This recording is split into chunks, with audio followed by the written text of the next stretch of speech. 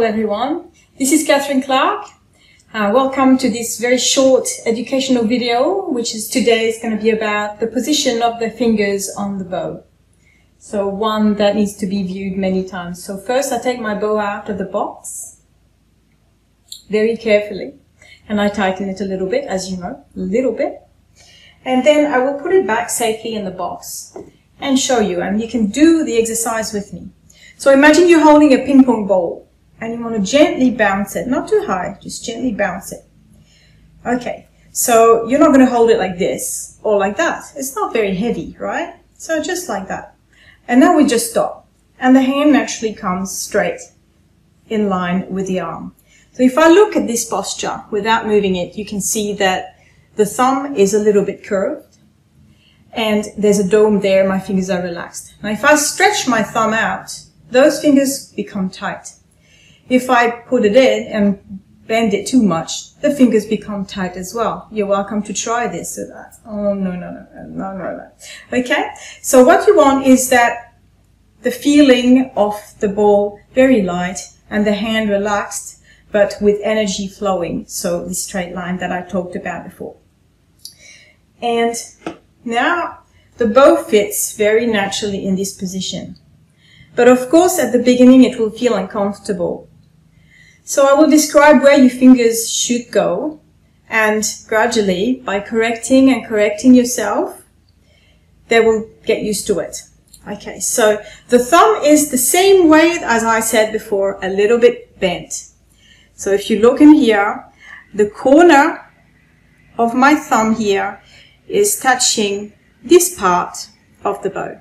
I know it's weird, it's not here, it's not in there. It's there, and it doesn't pop out, it's just the corner. So we need to have short nails. Then the fingers just relax above it, and the little finger has a very important role and is on the top. So again, short nail please, otherwise it will slip. Usually you can see on the bows, mine has a cover, but this one doesn't. And there are angles on the top, and the back angle is where my little finger goes, and this way it won't slip. So not the top flat, but just that angle before. Alright? Okay. So we have this movement that can go forward and back. We have about the same distance between each fingers, and I say it's a bit like the legs of a spider. They're flexible, however they're dynamic. So I don't make them all loose and the bow drops, and they hold the bow this way. Little finger round on the top back side. Those two fingers go lower, they don't go on the top there, they're a little bit lower, and the index is laying down a little bit, and the bow goes here between the two joints. Now, an exercise that is really good for beginners and to do above a bed or a carpet is to try and walk up with the fingers. And all the fingers lift up. And they walk.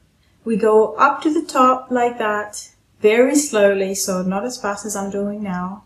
And then we go back down, and it's a bit like pulling a rope for these little fingers, but you can see that my little one is very active. And I will suggest some exercises in another part of my educational videos, especially for the bow, because without the bow, no sound. All right, we can play pizzicato, but not the beautiful violin sound. All right, so once again, relaxed all around, and it fits in there. The thumb, remember, a little one on top, this one laying down, those two a bit lower. You can see that one is about on the circle there, and a nice straight line. So do that many times. Put the bow down, try again, put the bow down, try again, relax your hand and try again. Thank you very much for listening.